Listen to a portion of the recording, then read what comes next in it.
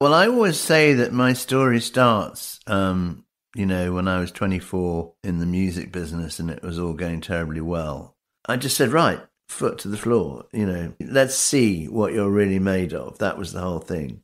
It just became, within a couple of months, really very tricky. Well, the confidence was gone, all the decision-making, couldn't focus on anything.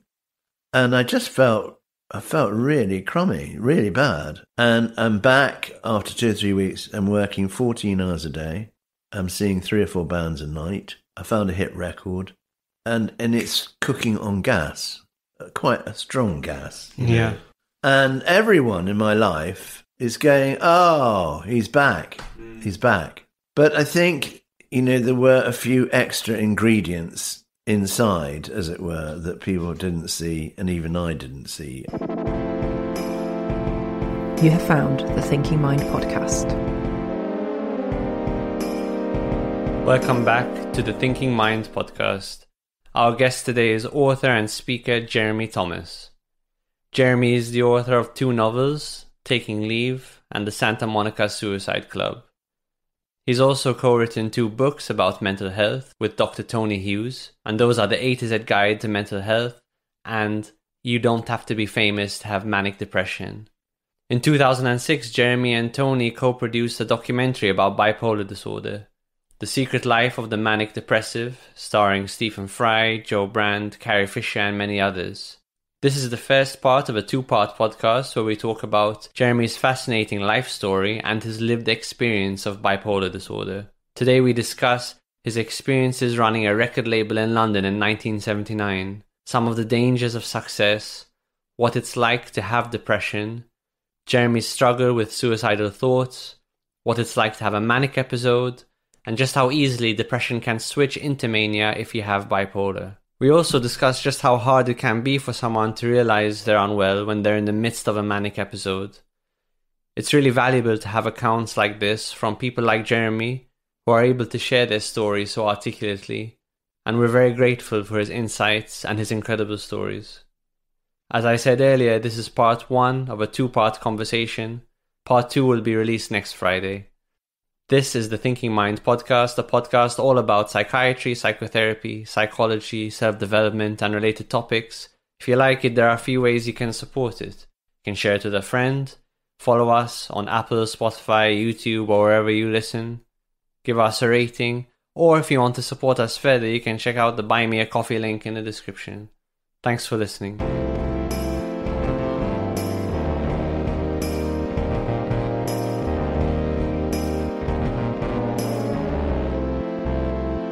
Jeremy Thomas, thank you so much for joining me this morning. Thank you, Alex. Delighted to be here. Really great. There's a lot that I want to talk to you about. Your experiences working in the recording industry, your novels, your experience with bipolar, your documentary. Where does your story start for you, do you think? Well, I always say that my story starts, when I was 24 in the music business and it was all going terribly well.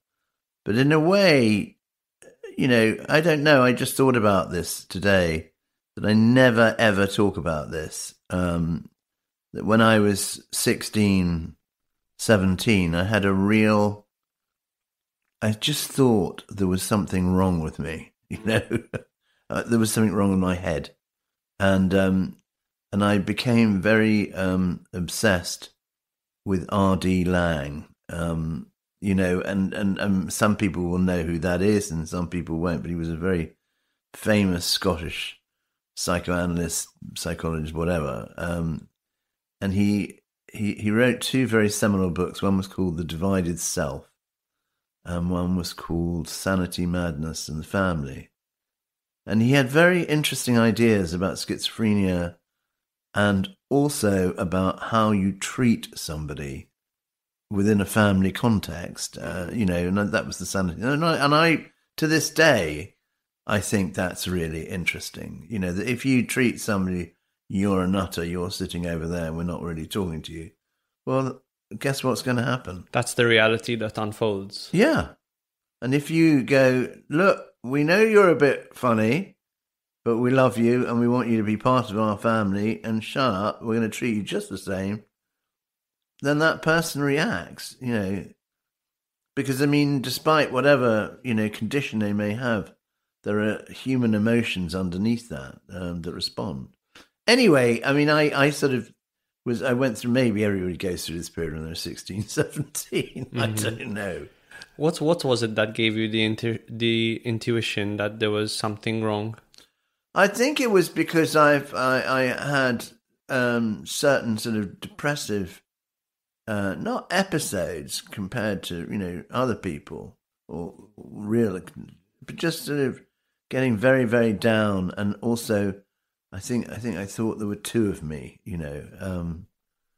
and I look back now and I think there's probably some early ashes, detritus of pre-birth bipolar. I don't know, because we don't know what this is. I was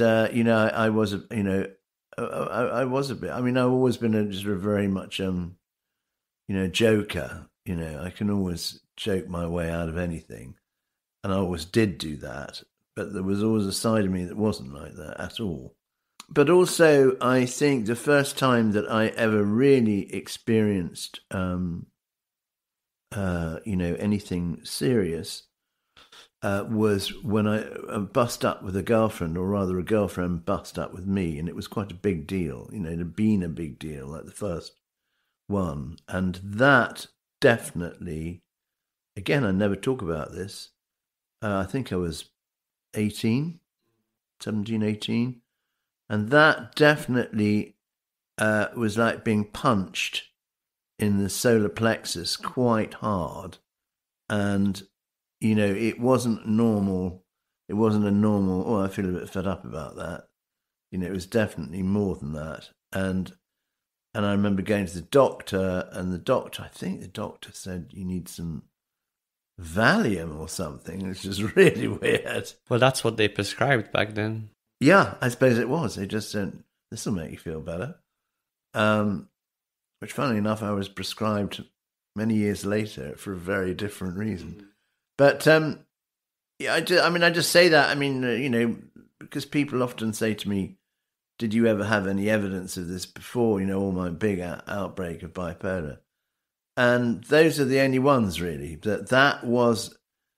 If I needed evidence that I had some sort of depressive gene, that was it. Because the reaction was not a normal reaction. And what did it feel like? What was being depressed like for you? That, I think, this is a long time ago. It felt actually sort of almost painful, and it felt very tearful.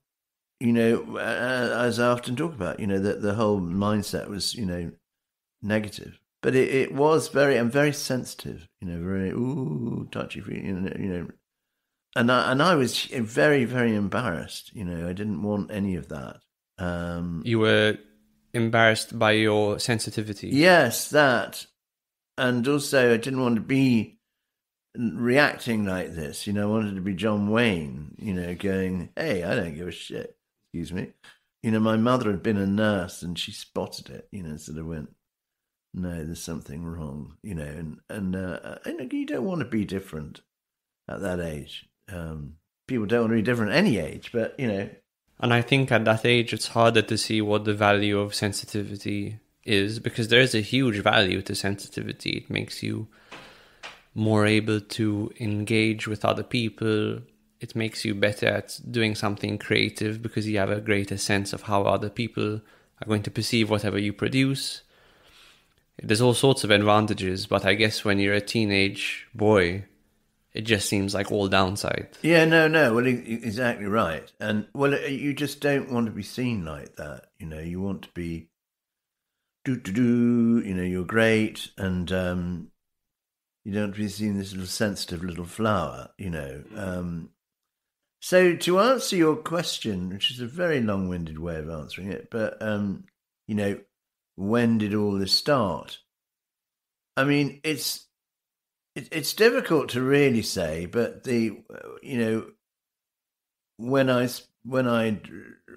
talk to other people about this and I give my talks, I always say it like this: that when I was 24, everything was fantastic. I was running a record company. I'd been doing so for 3 years.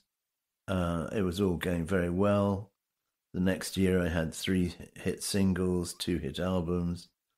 I bought myself a flat in London, 3-bedroom flat in Battersea, and I had a Mini Cooper custom made by Mr. Cooper himself, And it's sickening, isn't it? I had I had this really gorgeous girlfriend, I really, really liked, who was called Loveday. And, so it was all set.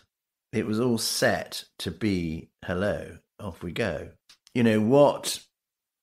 What changed that was that my mother had been ill with cancer.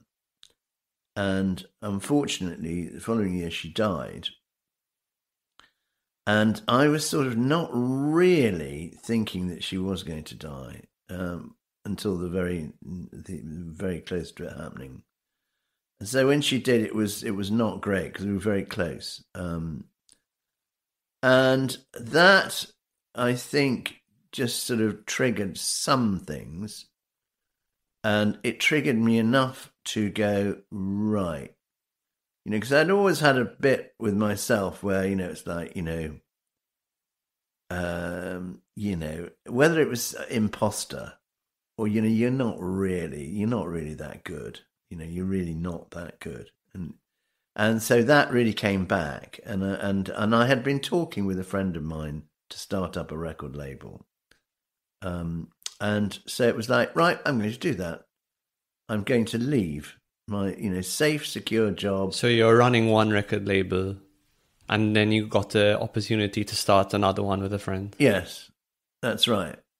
And I've been doing, the record label and running was, great, all fantastic. 4 years then, very well paid, super, excellent, great. If we could just linger on this for a moment, because I'm in awe of anyone that runs a business.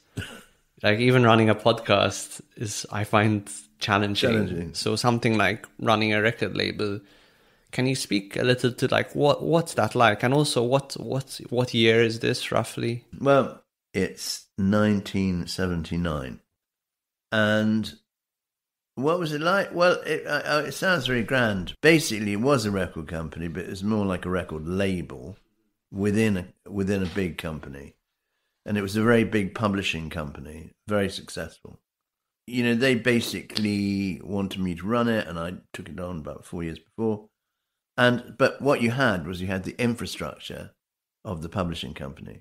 And is your job to find the artist and to like try and spot what the next big thing is going to be? Yes. My job was a mixture of A&R, which is artist and repertoire. So you're finding, a singer-songwriter called Alex playing on Wardour Street. Great, sign him. And when you signed him, what are you going to do? Who is he going to work with? What producer? What material? Let's work all the material out. Should he do a cover version of Tired of Being Alone by Al Green? Right.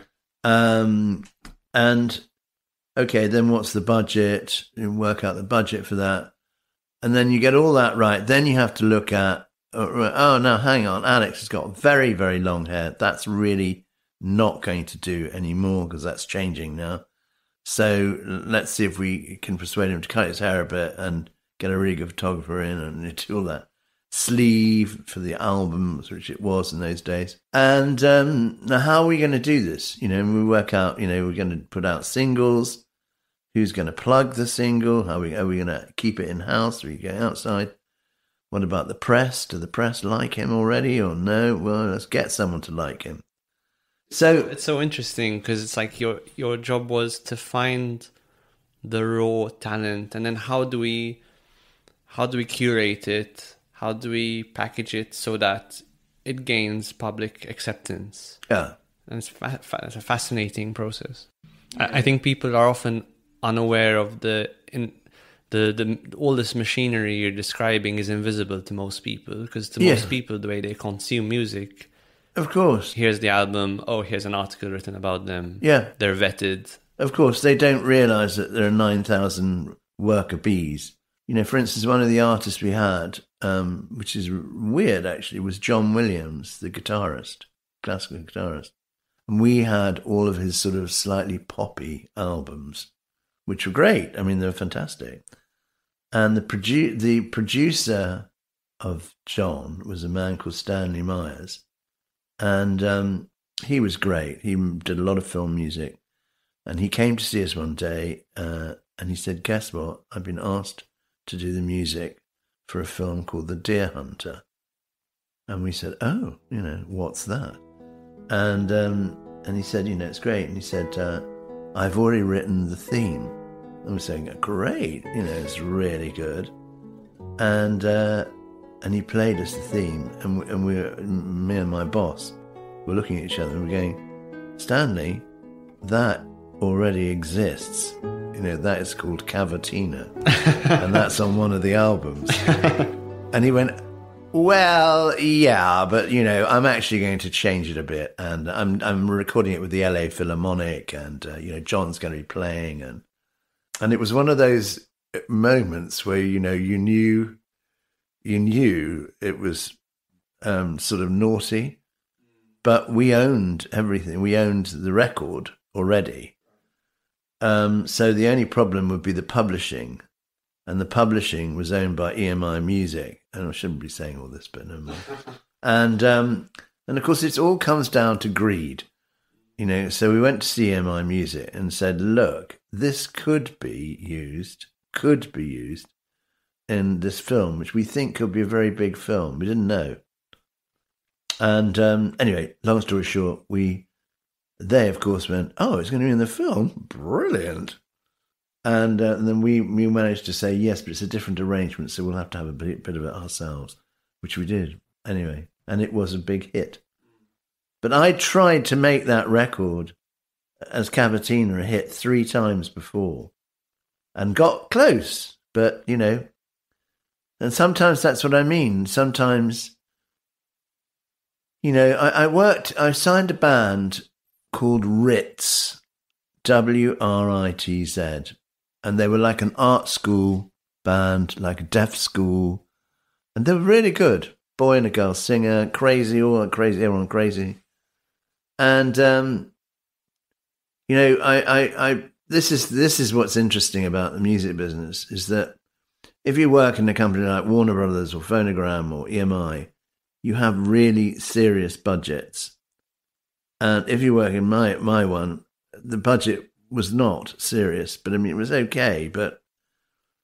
And so I thought, God, this group, I've got to get them away. And I've got to, you know, they had a song called Night Nurse. I remember it.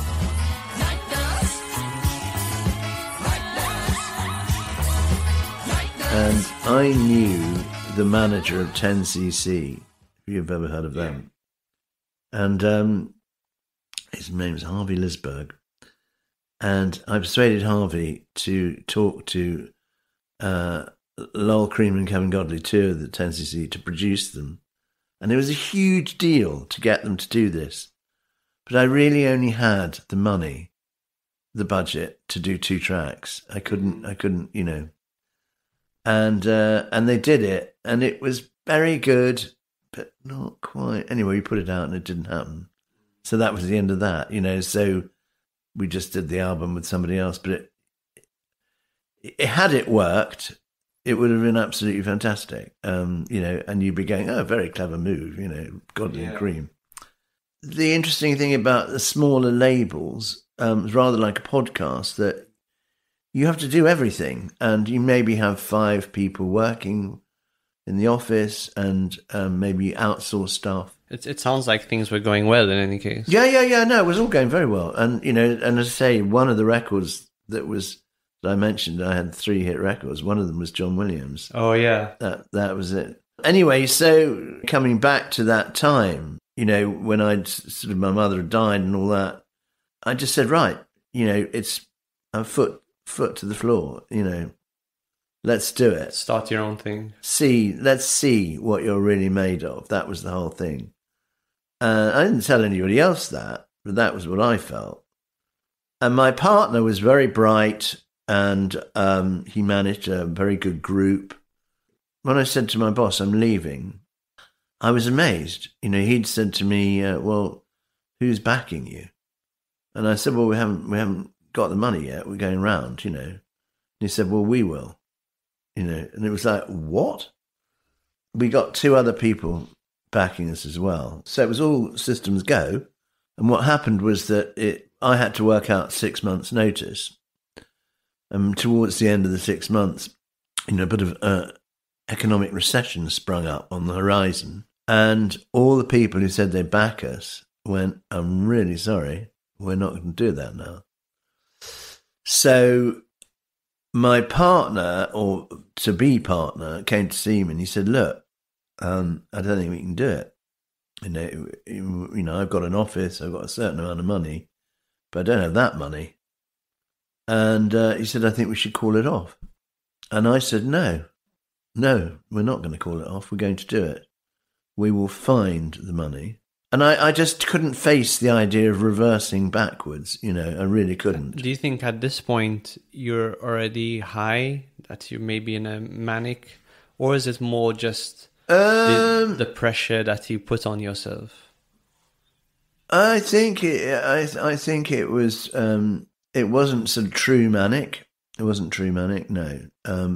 But I think there was elements of that the judgment, the judgment was really getting a bit skew-whiff, because I sort of thought, oh, well, yeah, of course, I'll make it work, we'll make it work. And I'm getting the sense of really putting yourself in a box as well, which is like, I'm either going to really, really succeed or nothing. Yes, I think there was an element of that, which is that, because it was almost like having another voice, saying, really, what are you doing? You're useless. And I was going, right, okay, let's do it. Let's just do it. Anyway, what happened was that we did do it. We went and worked in my partner's office in the Harrow Road, quite different to Poland Street in Soho. It's funny, actually, because I do a talk about this, and I don't want to repeat the talk. It became very clear very quickly that I was not happy about it, that it was like feeling really bad about it. Feeling bad about? Being in the situation and sort of going, and I thought, well, no, you're just a new boy at school. And obviously we haven't got the money, so that's a bit of a pressure. And my partner had debts in his company, which he thought, probably rightly, was, well, everyone has debts. Don't worry about it. Just pay them off gradually. And for me, I'd come from little Lord Fauntleroy land where debts, you must be joking.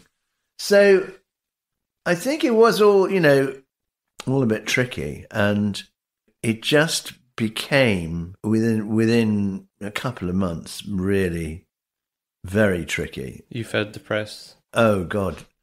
I really, basically, well, the confidence was gone, all the decision-making, the focus, couldn't focus on anything. And I felt really crummy, really bad. But I'm sure this is like when you really gash your arm, you just hold on tight. It'll be all right. It'll be all right. And it wasn't. It really wasn't all right. And it got a lot worse. And to the point, 4 months, 5 months later, I'm coming into the office. And I used to come into the office and used to close my door and stare at the wall all day. Doodle, maybe call someone. And my partner was incredibly kind, incredibly patient. But also, he just did not know what to do. And it was embarrassing for him. I'm not sure if I'd broken up with Loveday at that point. I thought that might help if I broke up with her. That was my thinking, good, be strong. God, and of course it made me feel 10 times worse. It became really so bad that I just reached a point where I'm going, you are hopeless. You are completely useless and you're worthless. And, really, what's the point? What is the point in going on with this? You've bust up with Loveday, that's good. Now, what you do is you bust up with your partner, Max, tell him that you're going to leave the music business, and then you go down to a tube station and Sloane Square, Fulham Broadway, tried it at each one, and, where you just stay at the end of the platform, waiting for the train to zoom in, and you're going to jump in front of it. And I tried that twice, 2 or 3 times, and I couldn't do it. And of course, then it's worse, because you're going, you can't even commit suicide. God. And the way I was told the story is quite interesting what happened. About 10 days after the last attempt, I got a call from my old boss, who I was very fond of, and likewise. And he said, look, I don't know what's going on, but I'm hearing some terrible things about you, that you're really unhappy. And he didn't know about the tube. And he said, look, basically we want you to come back. And we want to offer you a lot of money. We'll Alfa Romeo Sport, whatever it was.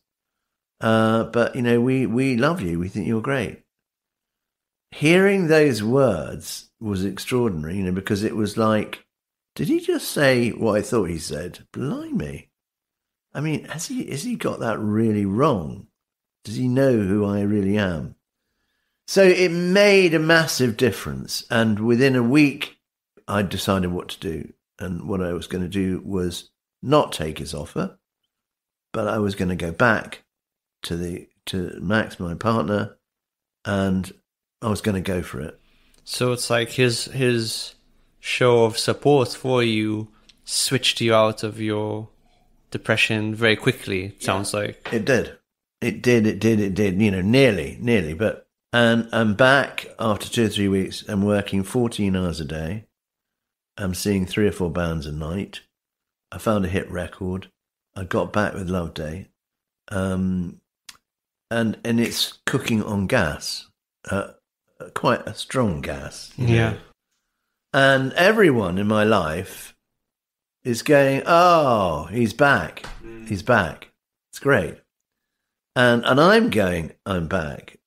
And my partner is going, everyone was. And I'm really going to make up for everything.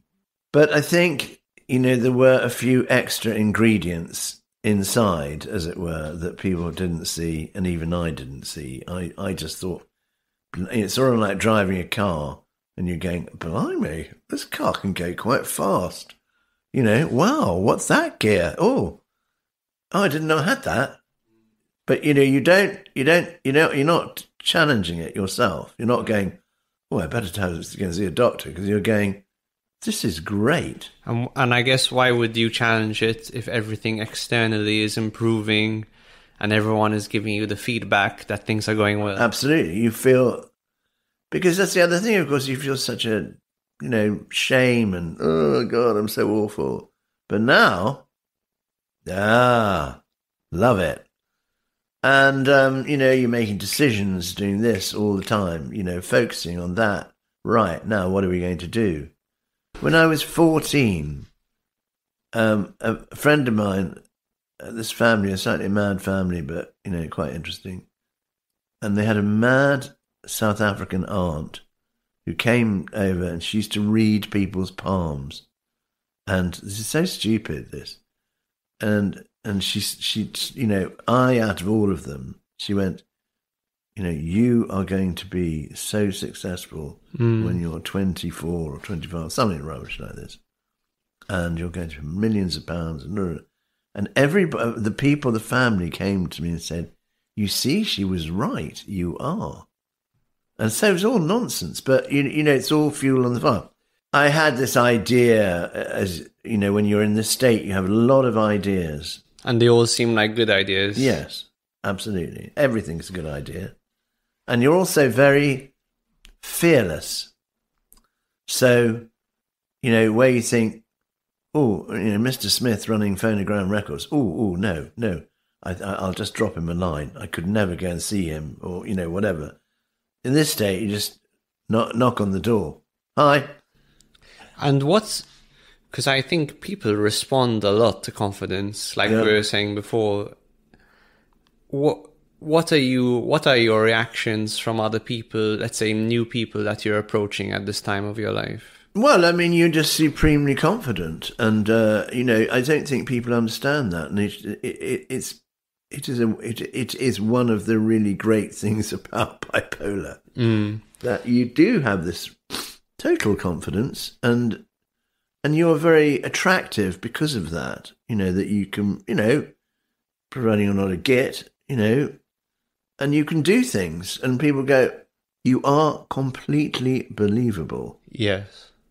So people make the assumption that there is always competence behind the confidence. So I'm, going to go to the Dorchester Hotel and sit in the bar, and I'm ordering a couple of drinks, and I'm talking to somebody, and that, and I go, well, obviously I've got a large factory and mansion in Oxfordshire and 6 cars, and they're going to go, yeah, why not?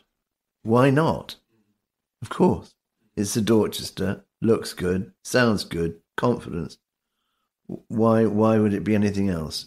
Anyway, there was a thing called the Radio 1 in Concert series, which happened every Saturday, and it was recording the best bands of the day and putting them out in a concert. And this is where it is quite good that I suddenly thought, where do all these concerts go afterwards? Where do the recordings go? And I sort of figured out they went into a vault in the BBC. So I thought, well, if I got hold of 36 or 50 of those, and you're talking Elton John, Led Zeppelin, Pink Floyd, The Who, The Police, maybe if I talked to the groups, I could reach an agreement with them and I could put them out. And we wouldn't have any recording costs. And I would have, there would be a definite sales, definite. So it could be quite very good. So I went to the BBC and, all suited and booted.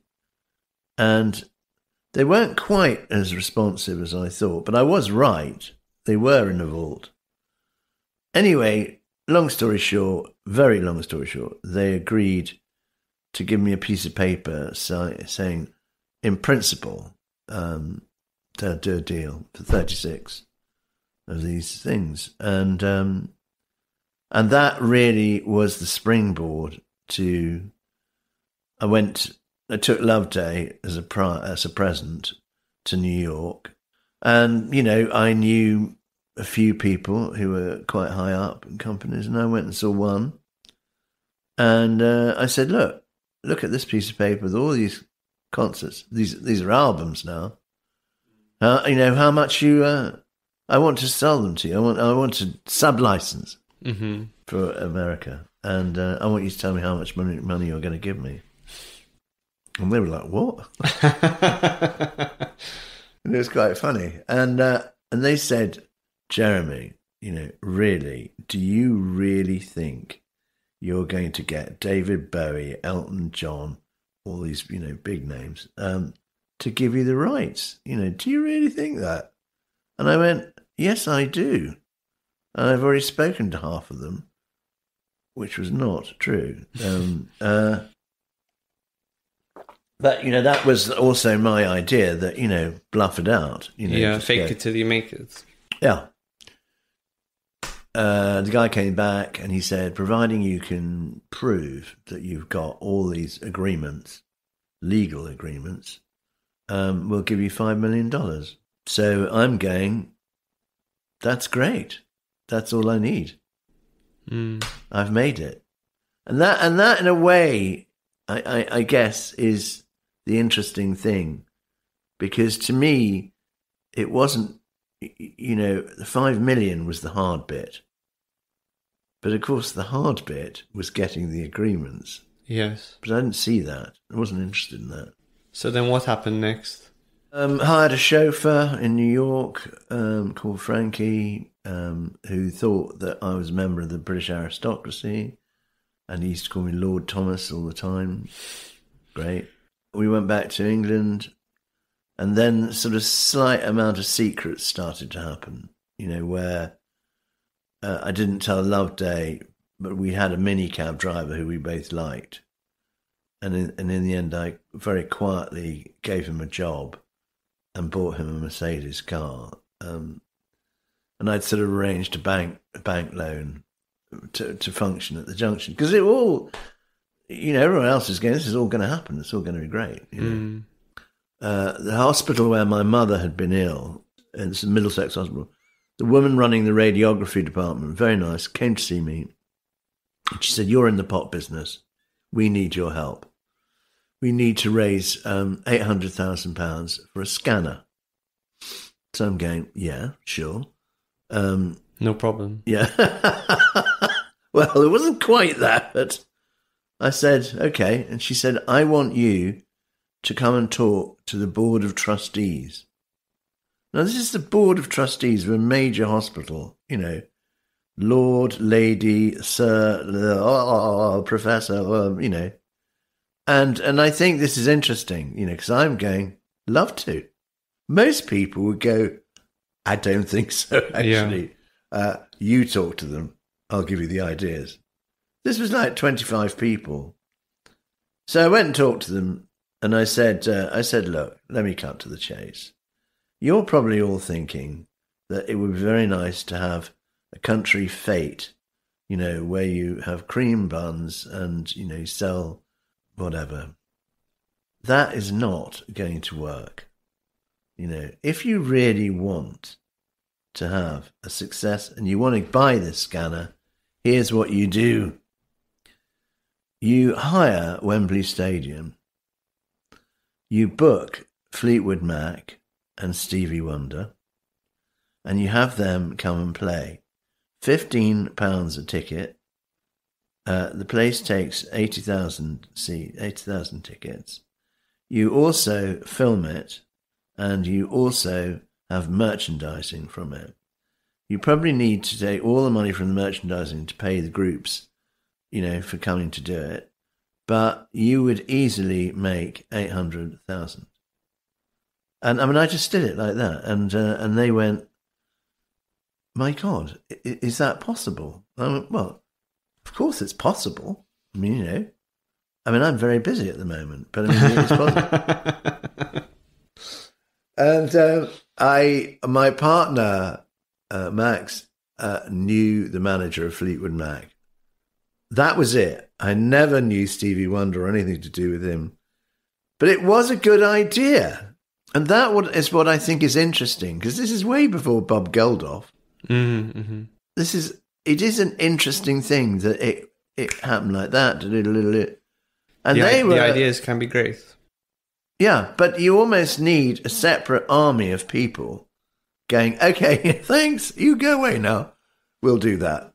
Yeah, you need to have, I guess, the dreamers, the people who can come up with the ideas, and then the executors, the bean counters, who can help you figure out how to translate those ideas, how to match those ideas with reality, and how to anticipate problems and so on. Yes.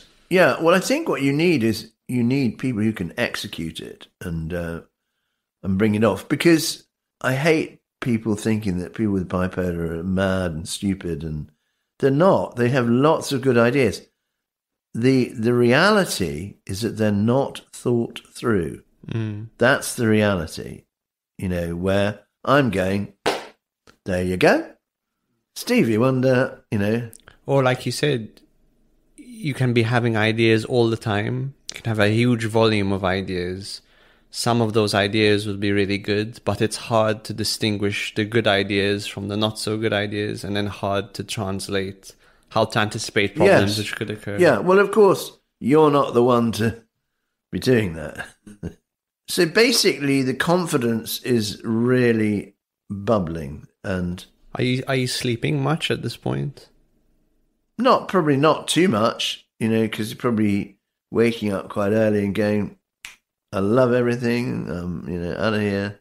But I mean, I was also, also drinking a lot. Alcohol for me was very much the fuel to a lot of this. I hired. I'm going right. I'll probably not do this with my partner. He doesn't seem very enthusiastic because he'd said that's going to be very difficult to do. This is the fundraiser or the trying to get the rights for those BBC recordings? No, for the rights for the BBC. My partner Max had said to me, it's a really good idea, but it's going to be very complicated and very difficult. And I'm going, well, there's no need to be so negative about it. And he went, I'm not being negative, I'm being realistic, And it's like, well, I think you're being negative. Mm-hmm. They all got, So in the end, I'm thinking, yeah, it's not. He doesn't have the vision. Doesn't have the vision. So I'll probably have to buy a building. I'm not sure if that's cheaper or whether I should rent a whole building for my new office. And I never say this in my talk, actually. I had two lovely people who'd worked for me before, who were now in other jobs. And I said, basically, there's going to be a new job for you. And it wasn't, it was like really serious offer. And then I'd thought, right, I'd seen a house I wanted. And I already had my 3-bedroom flat, and I hadn't sold that. But I found this house and I'm going, it's a 5-bedroom house. It's 2 bathrooms, garden. Yes. It's not too expensive. I can I will be able to afford it when the money comes in. So I saw the guy who owned it, the house was empty, completely vacant. He was very nice and he said, look, I like you. It would be great if you had the house. I'm going away on holiday for 6 weeks, 7 weeks. If you hold on, and when I come back, we'll do the paperwork. It'll be brilliant. Is that okay? And I went, yeah, sort of. Yes, okay. And he didn't know because I didn't tell him that I'd already taken a firm of builders around the house. And the builders obviously had my number. They knew that they could do this. And they said, we can do the work, right, that you want, which is completely reassembling the whole inside of the house. But we can only do that if we start next week. And we'll need X thousand.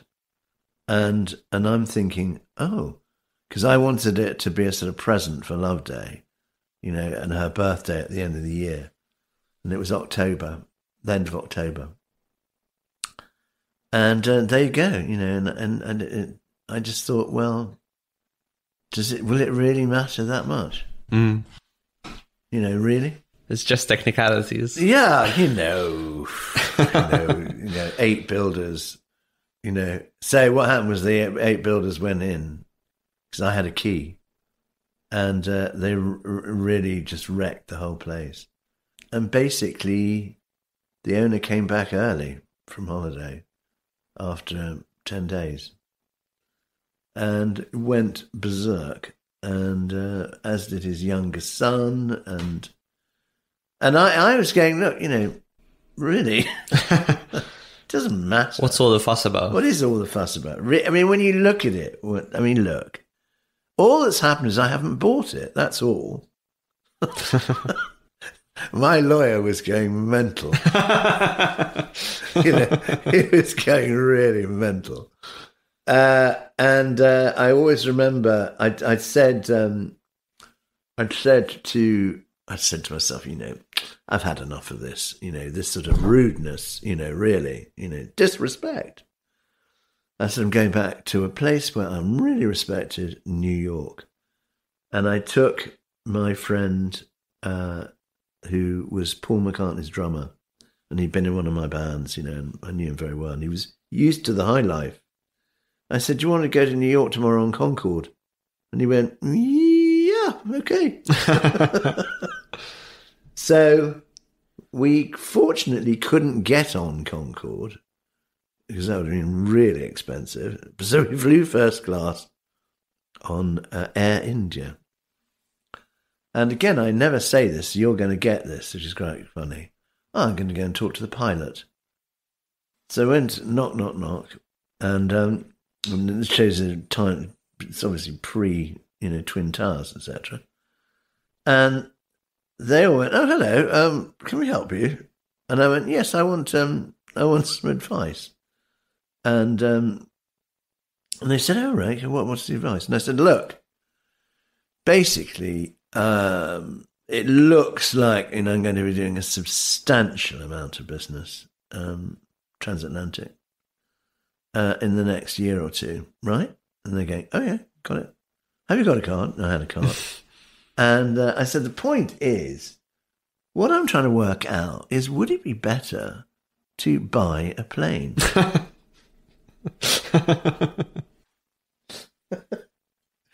And, I tell you, the guy was brilliant. He took it completely seriously. And he's going, well, that is quite an interesting idea. Have you thought about leasing? And I'm going, leasing? No. I mean, is that leasing? That doesn't sound very good. He said, well, it is, because it's much cheaper and you can get a better plane later, He said, I tell you what, would you like me to radio ahead to our sales office in Delhi and I could get you a quote for both? And I went, well, that would be very thoughtful. That's amazing. And I never say that. I never tell that. Anyway, got to New York, and the next thing we know, Frank is there, and he had been a cop, and he was really quite theatrical in a way. And basically he arranged, he said, I think I'm worried about you. You're looking very stressed. And I said, stressed? I've had violence from this guy owning this house, his son. And, oh, that's right, the son turned up at the airport. I remember that now. This is silly and tiny thing. And it was like to sort of make up for, clouting me. And he's put his hand out to shake hands. And I put mine out, and he gave me a writ. Gave you a what? A writ. A writ for criminal damage. Okay. Oh, a subpoena. Yeah. Wow. Yeah. That was quite funny. And this is on your way to New York. And I'm going, do I care? But when we got to New York, and there was Frankie, and we told him all this, and he went, right. And the next thing we know, he'd arranged 2 armed bodyguards who were called John and Frank. They were very tall, they're suited and very, and they worked for Sammy Davis Jr. And I basically hired them for a minimum of 10 days. And they'd said to me when we were in this hotel, they'd sort of said, do you always stay in this hotel? Like there was something wrong with it. And it was a 5-star hotel. And I said, well, what's wrong? And and they said, oh, well, our top clients stay. And they said, oh, well, they stay in the Carlisle Hotel. So I said, well, you better just get on with it then and book 10 days in that hotel, the best suite. I won't have less. And book yourselves. And let's go. And that's what happened. This is part 1 of a 2-part conversation. Part 2 will be released next Friday.